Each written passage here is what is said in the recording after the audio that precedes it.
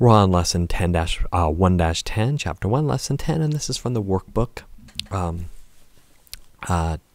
chapter 1, lesson 10, and we're using division to isolate the variable. So we're doing inverse operations for multiplication problems to isolate the variable. So we have, we learned that the inverse of subtraction is addition. The inverse of addition is subtraction. Now the inverse of multiplication is division. So to undo multiplication, as the book says, we do a division problem. To get rid of the 6 times,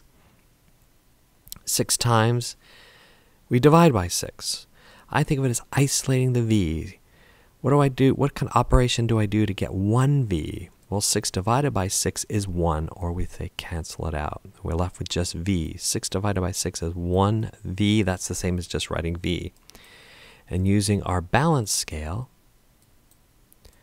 we know that what we do to one side of the equal sign, we have to do the same to the other. So 84 divided by 6 is 14.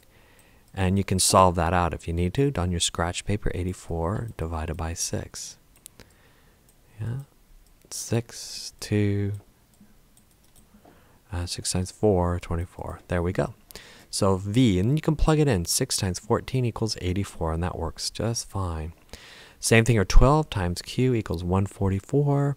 How do I isolate the q? I can divide this side by 12 to undo the multiplication and get 1. 12 divided by 12 is 1q. What I do to one side of the equation, I must do to the other. 144 divided by 12 is 12. So q equals 12, and then you can plug it in. Substitute 12 for q.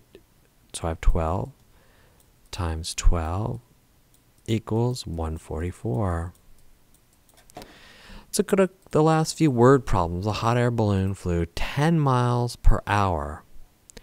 Using the variable h, and write and solve a multiplication equation to find how many hours the balloon traveled if it covered a distance of 70 miles. So miles per hour. So miles per hour times the number of hours equals the distance. So miles per hour times number of hours equals the distance.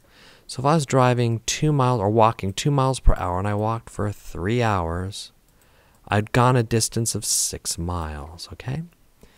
But let's plug in our numbers here. So how fast was the balloon going? The balloon's going 10 miles per hour. We don't know how many hours, though. So 10 times h, but we do know the distance equals 70 miles. So how can I isolate the h? Divide each side by 10. I have 1h. What I do to one side, I must do to the other. 70 divided by 10 equals 7. Okay, now let's take a look at number 1. So, a passenger helicopter can travel 300 miles. 300 miles in the same amount of time it takes a hot air balloon to travel 20 miles. How many, use the variable s to write how many, solve a multiplication problem to find how many miles faster the helicopter can travel than the hot air balloon. So what we have is, let me erase this now. So it's going, the hot air balloon can drive 20 miles at the same time the helicopter can go 300. So how do I make these 20 equal to 300? 20, how many times faster? What do I do here? Times what? So I'm going to use the variable s. I think I'll use, s. I'll use s. I don't know why they picked s. 20s equals 300. So how do I isolate the x? Divide by 20. S equals, now, divide by 20. And I think I'm going to get 15. Let's work it out. So 300 divided by 20.